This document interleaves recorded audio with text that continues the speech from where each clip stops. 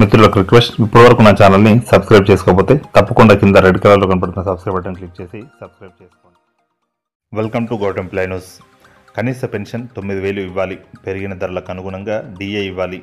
ఢిల్లీలో పెన్షనర్ల ధర్నా. దేశంలోని పెన్షనర్లకు కనీస పెన్షన్ 9,000 ఇవ్వాలని all India coordination committee of EPF pensioners association ప్రధాన కార్యదర్శి పి ధర్మజన్ డిమాండ్ చేశారు. అలాగే పెరిగిన ధరలకు అనుగుణంగా డిఏ ఇవ్వాలని డిమాండ్ చేశారు.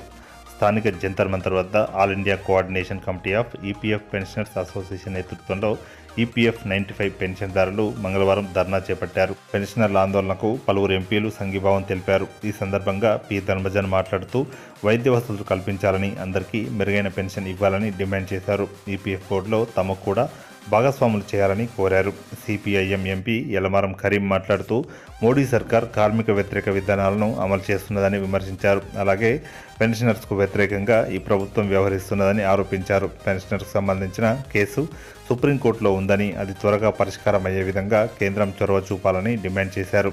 కేంద్ర ప్రభుత్వం పెన్షనర్ల వ్యతిరేక విధానాలను విడనాడాలని, వారికి న్యాయం చేయాలని అన్నారు. పెన్షనర్ల సమస్యలను పార్లమెంట్లో లేవనెత్తామన్నారు. వారు తమ సమస్యల పరిష్కారం అయ్యే వరకు పోరాడాలని తాము మద్దతుగా ఉంటామని చెప్పారు.